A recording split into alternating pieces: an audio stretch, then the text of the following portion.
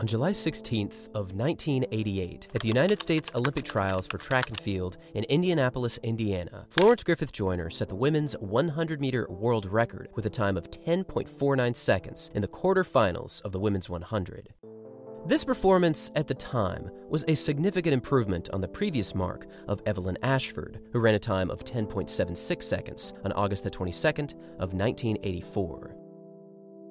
This physical breakthrough in the sport of athletics was so extraordinary that it almost immediately sparked a controversy that to this day still remains strong in the minds of many track fans from around the world. Building up to this one sprinting achievement, the 100-meter times of Joyner had been improving since her performance of 11 seconds flat back in 1985. However, achieving a time of 10.49 was such a colossal leap forward that it seemed almost impossible that this moment ever took place. To say that this record was shocking would be a significant understatement, but perhaps the most notable part of this one running moment is that to this day, some 34 years later, this world record still stands as the all-time fastest moment in women's sprinting history. However, perhaps even overshadowing the time that was achieved are the looming questions that still remain surrounding this 100 meters. It's very challenging to unpack all of the controversial subjects surrounding this 100-meter race. There's the wind readings on the day that have grown into their own subject of controversy and technical confusion over the years. There's the point of steroid accusations that will probably never fully be understood, as the evidence and overall focus on this point has drastically dissipated over the last 3 decades. There's the drastic improvement of Florence Griffith Joyner, which may or may not be supported by the previous 2 subjects, plus a whole host of other areas that seemingly never end. Now, covering every single topic brought up over the last 30 years in correlation to this 100 would create a massive project close to 3 or 4 hours long. So we won't even attempt to cover everything surrounding this moment. However, the reality is that despite this time standing atop almost every single official list around the world in the women's 100 meters, there are many people who choose to reject the conclusion that this performance was indeed legitimate, free of steroids or free of wind or free of both altogether. The arguments for and against conspiracy or error in relation to this world record take many shapes and forms, so in this particular video, we'll be focusing on the primary events in relation to this world record. These include the athletes in the competition, the wind readings on the day, the overall improvements, and the opinions surrounding this race that many people believe should not be placed at the very top of the world record list. This is Florence Griffith Joyner's 100-meter world record.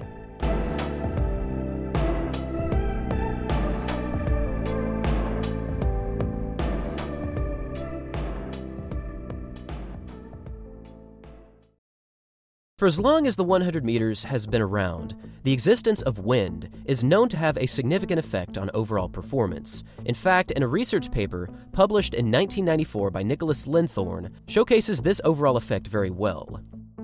As you would expect, the more wind blowing directly into the athletes' faces, the slower they typically run, and in the exact same manner of logic, the faster the wind blowing behind the athletes, the faster these runners will typically perform. Now, there is some subjectivity as to how an athlete is affected by the wind, and it's a fact that not every athlete is affected in the same manner. However, in a powered study from 1994, we can actually see the relationship between time advantages and total overall wind velocity. It is a very direct correlation in terms of running the 100 meters and how fast you will run based on the wind. But it's also important to mention that this includes the assumption that all the apparatus, the timing devices, and the athletes themselves fit into normal legalities of running the 100 meters. But we'll return to this idea a little bit later in this video. It's undeniable that wind does have an effect on athletes in the 100 meters, and because of this, the governing body of track and field set a precedent at the 1936 Congress of Athletics to make the legal limit 2.0 meters per second. That is to say that any race measuring in excess of 2.0 meters per second wind would not be eligible for world record consideration. Now, this rule is still in practice to this day, and it showcases the importance of accurate wind measurements for sprinting events. So with this in mind, let's take a closer look at exactly what happened on that fateful day back on July 16th of 1988. For this 100-meter world record, the wind was measured at 0.0 meters per second, which at face value doesn't seem too suspicious. However, the truth of this one reading is that this is one of the most controversial subjects, not just in track and field, but in all of sports in general. And when we take a closer look at exactly what was going on in this very race, red flags begin to pop up all over the place. From this home video that only surfaced over the past couple of seasons, you can see that just after the race had ended, the cameraman pans away from the athletes finishing this race, and it fixates on the finishing screens at the end of the track. And just above this big screen, we can see two flags, here and here, waving very strongly in the wind. Now, it's important to mention that this does not 100% mean that the wind reading could not have been 0.0. Perhaps the wind above the stadium was slightly higher than it was at track level, perhaps there was strong gusts in multiple directions, or perhaps the wind just died down for the athletes at the exact moment that they were running this race. But either way, the strong wind on these flags blowing in the direction of the athletes running does raise suspicions on the legitimacy of the wind readings and the wind reading instruments on this day. Another troubling issue surrounding these wind readings is what was going on before and after this 100-meter quarterfinal. Again, this race took place on July 16th at exactly 2:35 p.m. And for the previous 4 races that took place over the previous 30 minutes before this quarterfinal, the wind readings were 3.2 meters per second, 3.9 meters per second, 2.7, and 3.5 meters per second, respectively. All of these wind readings exceed the legal limit for world record consideration, as again, the legal limit stands at 2.0 meters per second. These first 4 races were aided by significant tailwinds. However, for quarterfinals 1 and 2, the wind gauge reads exactly 0.0 meters per second. This deviation from the previous 4 races again raised suspicion by the track officials on this day, and it certainly raised red flags for many athletes around the world. But perhaps the most suspicious thing of all was what happened in the third quarterfinal, just 10 minutes after this second quarterfinal, which showcased a wind reading of 5.0 meters per second. The before and after on this day in the women's 100 meters is most definitely a point of concern for many officials around the world, and even in the track and field news printout from the 1988 Olympic trials describing this very event, the author made it a point to write out that while this 10.49 is the world record, the Olympic trials run of 10.61 in the finals should be considered the best on record under legal wind conditions, as this race was measured at positive 1.2 meters per second tailwind.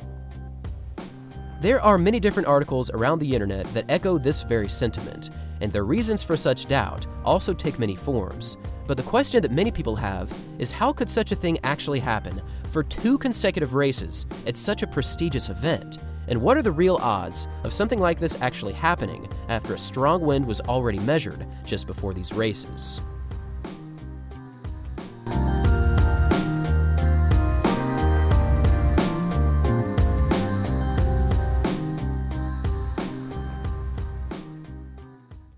In races officially sanctioned by the IAAF in the 1980s, the variable of wind velocity along the direction of the track was always measured using a wind gauge that must be positioned exactly halfway along the straight. It was also required to be 1.22 meters above the ground and not more than 2 meters away from the track. In the 100-meter dash in the 1980s, the wind speed was measured for a 10-second period from the start of the race until close to the very end, and it's measured using this instrument here, a wind reading anemometer with 3 rotating bulbs at the top, which measured the wind speed, and a directional tail flag at the bottom, which was built specifically for measuring the wind direction. Now, this was a fairly new instrument put into practice in the 1980s, but it is important to note that it had also been used for the previous couple of years at various global meetings with little difficulties. The reliability of this one machine was of little concern heading into the 1988 Olympic trials, and another big source of confidence brought forth with this machine was the fact that it was operated by Omega as a partner with Swiss Timing, one of the more reputable companies for athletics timing over the previous century.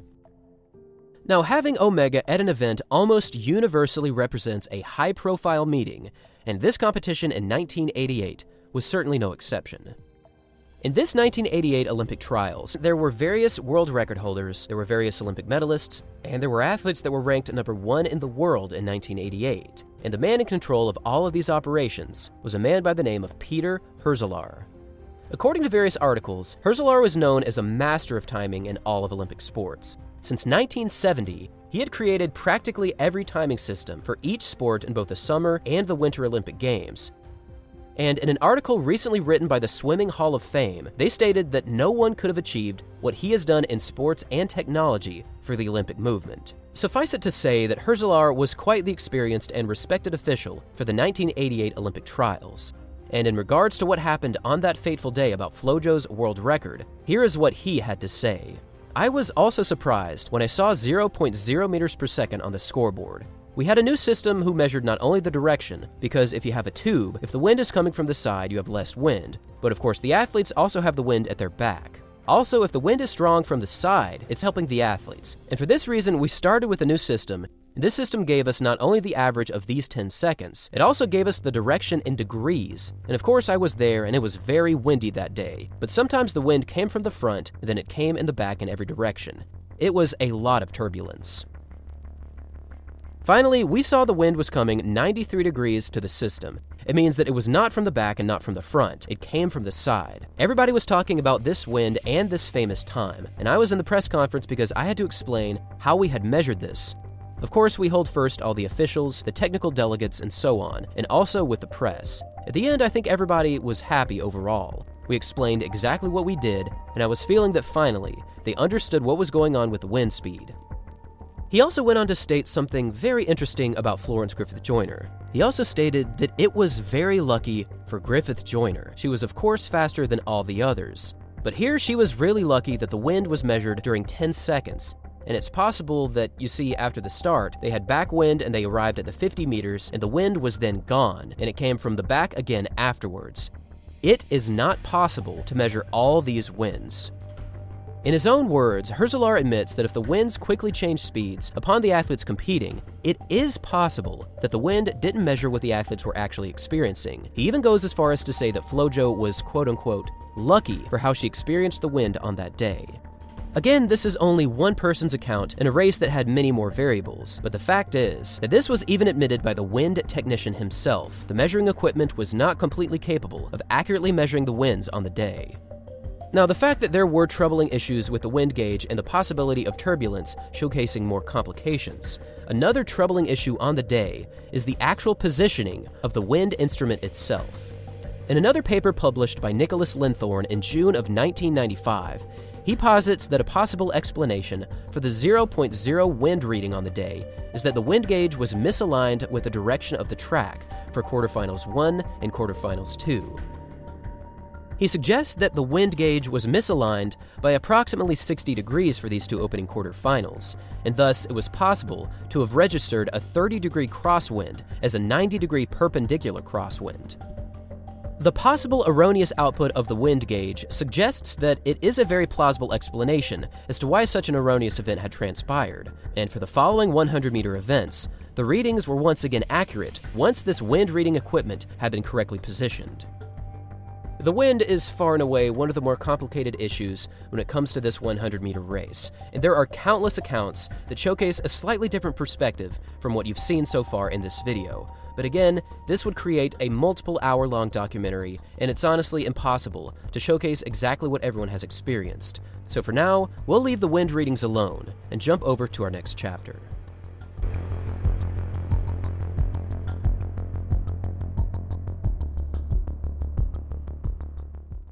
Some of the more tangible evidence surrounding this world record is the actual footage that exists from the quarterfinals races back in 1988. As we stated before, one of the more visible pieces of evidence were the gusting flags positioned above the track. But what about on the track? What evidence exists from this particular angle? In a twist of fate, I happened upon some pretty rare footage from the actual track, recorded with a portable camera by Omega.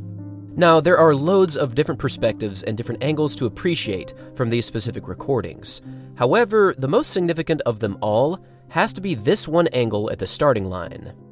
Now sadly, the footage doesn't exist until the female runners just pass the camera, so we can't see exactly what happens at the start here. But what is apparent is that you can see this person right here holding a white flag, and the one thing that is for certain from this perspective is that the flag is blowing dramatically with the wind. Now, it's a little bit of a challenge to decipher the precise direction that this flag is blowing, as again, the gusts were super strong on this day, probably hitting multiple directions during this 100. But it does appear as though the wind, at least from this flag's movements, were moving from behind and slightly perpendicular to the athletes. This means that the wind was likely hitting the athletes, at least during the race at some points, at a diagonal angle, meaning that it was likely benefiting them to some degree. This again is another piece of evidence suggesting that the wind was indeed blowing well in excess of 0.0 meters per second, and it also showcases a high likelihood that at least during some points of this race, it was blowing in a favorable direction to the athletes. If we take a listen to the actual call from the announcers during this race, you can hear him call that there was no wind, and yet there is an obvious sound influence from the wind itself. Florence Griffith Joyner. Here she goes again. Joyner. Williams and Cipher.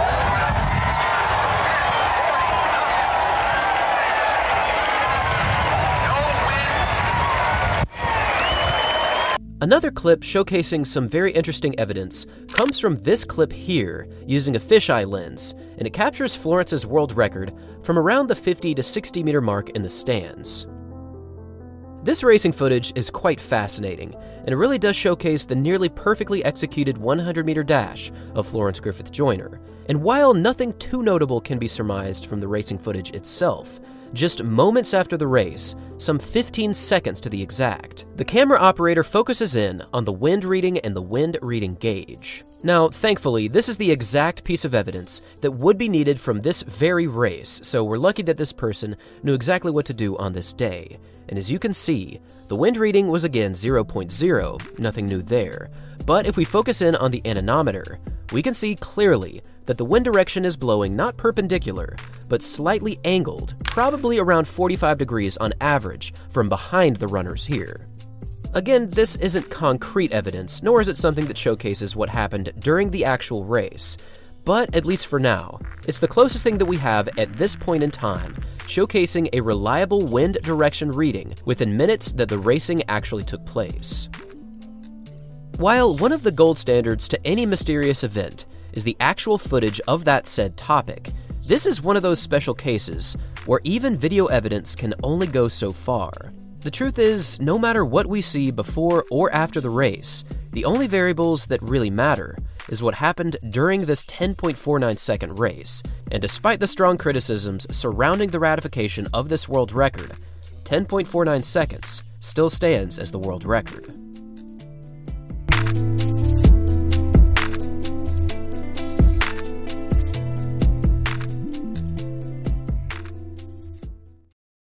For this quarterfinals race, it is quite obvious that Florence Griffith Joyner had the performance of a lifetime, and even though she was far ahead of everyone else here, the other times actually showcased something quite unique.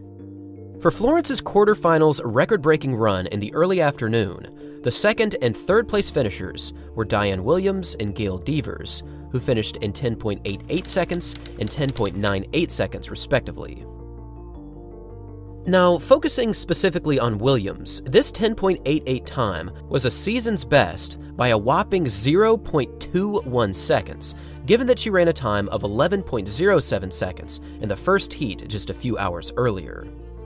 After these performances on July 16th, she ran two more times in 1988, clocking an 11.33 on August 17th and an 11.40 on August 31st. This is one of the more clear and obvious athletes benefiting from a potential tailwind on July 16th, and if we look at the third place finisher, Gail Devers, we see a fairly similar story, as her 1988 Olympic trials race here was her season's best performance. Now, this race is obviously the single most important feature of this video, but if we look at the second quarterfinals race, which was also measured at 0.0, we again see something quite fascinating. Now, the athlete that won this race went by the name of Sheila Eccles, and she ran a time of 10.83 for this race, and finishing in second was Alice Brown in 10.92. Now, for Eccles, this 10.83 proved to be a lifetime best by a big margin. In fact, this 10.83 was the only season where Eccles ran under 11 seconds, a massive deviation from her expected results over more than her decade-long career. Now, the Eccles performance is certainly significant, but what about Alice Brown, who finished in second in 10.92? Well, just like Eccles, this 10.92 would prove to be a lifetime best, and also like Eccles, this represented a massive deviation from her previous performances. In fact, this was her only 100-meter performance ever that yielded a sub-11-second clocking under legal conditions. It seems quite strange that out of all of these performances on July 16th, these two races that were supposedly wind illegal also resulted in not just a world record, but multiple lifetime bests by significant margins. Again, we are currently in no position to say with 100% certainty that these wind readings on July 16th were actually incorrect. However, the fact that so many different issues continue to rise up, the more that is unveiled, is certainly troubling. It's very compelling to see just how big of personal records were actually achieved on July 16th. However, there are still many other factors to look into regarding this world record, with one of them possibly holding even more suspicion than the wind readings.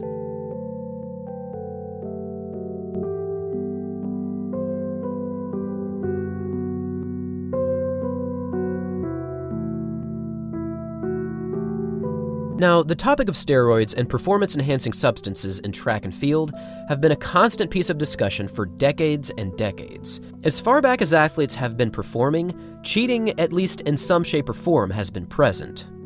For Florence Griffith Joyner, the topic of steroids has taken hold of many conversations, not just because of her massive improvements, but because of her physical appearance changes that took a drastic shift from just a few years earlier. Now, building up to 1988, Joyner's 100 and 200 meter times were certainly impressive, holding personal records at the time of 10.96 in the 100 and a personal record of 21.96 over the 200 meter distance. These two times were very much competitive on almost any international stage in the 1980s. However, if we jump to her world records, these times absolutely blew away her previous bests. For the 100 meters, this improvement represented a leap of 4.3% improvement, which is nearly unheard of in this level of sprinting. And for the 200 meters, her improvement showcased an overall time improvement of 2.86. This kind of colossal leap forward in such a competitive event like this is almost unheard of, and at this point during her career, the doubters were laser-focused on proving her steroid use. One particular accusation came from an athlete by the name of Daryl Robinson, who actually competed with FloJo in college just a few years earlier. That Joyner actually purchased human growth hormone from Robinson for $2,000. He even went as far as to say that Joyner used and distributed these banned substances right in front of him. He also claimed to have sold her 10 cc's of HGH, saying that if you want to make 1 million, you've got to invest in a few thousands. After these claims, Robinson was widely blacklisted from track and field, as he was widely labeled as a non-reliable source, and even for Robinson's track career after 1988, he actually never raced again. Now, another complication was with testing, as during the 1988 season, isolating human growth hormone was among many isolates that were very difficult to distill, and it was also apparent that random drug testing at the time was still in the very beginning stages of global implementation. Now, it wasn't until 1989 where the World Anti-Doping Agency began utilizing on a much broader scale the traditional random drug testing that we know today. This was utilized as it would allow for much larger scale testing, and given its random nature, a better possibility of catching abusers out in the field. It's very interesting to look back at the career of Joyner and the implementation of this random drug testing, because as so many of you probably already are aware of, Joyner retired after her 1988 season exactly during the time when random drug testing was implemented, and she curiously never raced a single sprinting event again. In countless interviews, those close to Joyner continue to deny any possibility that she ever used drugs. Instead, her coach and many around her point to a better diet, more water intake, and a total of 5,000 sit-ups each and every day is the source that resulted in not just her performances dropping, but her physical makeup changing as well. Now, throughout her career, Joyner was never tested positive for any banned substance, but regardless of her clean testing history, many point to her times dropping in a significant manner and the world record improvements that were so drastic as two things that were signifying that something fishy was going on. In addition to never actually finding a positive result, many have stated that Joyner did in fact test positive. However, given the high profile of her running, the intense cultural shift that she brought with her times, and the ultimate success that it brought to the United States track circuit, these results were intentionally hidden from the public. In reviewing a lot of these bold claims, this is easily the heaviest topic surrounding Joyner, and it's an area where the most rumors and the most misinformation have clearly surfaced over the years. However, once again, it is noteworthy to mention that to this day, no single institution has isolated a positive drug test, meaning that 10.49 seconds is still the time to beat.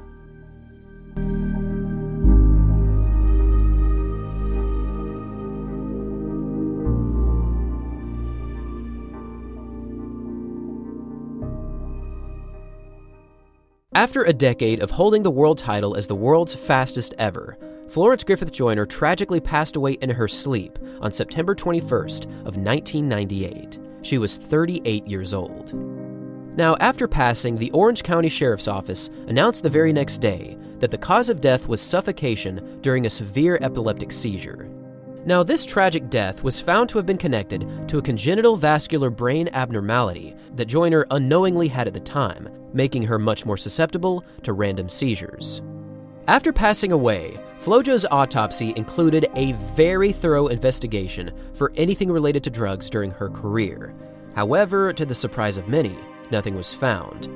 And despite many people expressing that this was the ultimate drug test, there are still many who have doubts, saying that over the 10-year span since she was competing, anything illegal would have dissipated in her system. The mystery of this world record will always be shrouded in endless doubt, and it surfaces with unmatched momentum during every World Championship and Olympic cycle. So, what exactly can be surmised from the research provided in this video? Well, for one, despite the wind readings holding a finishing result of 0.0 meters per second, the truth is almost certainly different. From the video evidence to the countless interviews, to the sound of the camera at the starting line, to the actual Omega operator on the day, the wind was clearly very strong, and it played a significant role in the overall finishes of these two quarterfinals. Second, and perhaps most significantly, many reputable sources themselves have expressed strong doubt from many different variables. However, probably the most constant source of confusion is the wind reading instrument itself. It seems so incredibly unlikely to see two races consecutively after very strong wind readings that read exactly 0.0. For many, logic can show us that these two races were significant outliers, but it is also very rare for a wind reading to be exactly 0.0. Since the introduction of electronic timing in 1968, this is the only women's world record that was achieved with a wind of exactly 0.0 meters per second. And only adding to the argument is the fact that on this day with such significant winds and gusting, a wind reading of precisely nothing did seem very unlikely. Lastly, and this is actually something that we haven't touched on until this moment, in addition to the 100-meter times on that day, we also had the men's triple jump going on before, during, and after the women's 100. And throughout this multiple-hour event, we have only positive wind readings throughout this 6-round competition, with only 2 wind readings representing a legal wind reading. It's also noteworthy to mention that in the final round, Willie Banks achieved what would have been a new world record with a triple jump of 18.20 meters. However, given the tailwind of positive 5.2, more than double the allowable limit, this was not allowed for world record consideration. No matter how many ways you analyze and interpret this performance, there will never be a concrete answer. So at the end of the day, you're free to make your own decision on whether or not you think this world record was legitimate. Thanks for watching, everyone, and as always, until next time.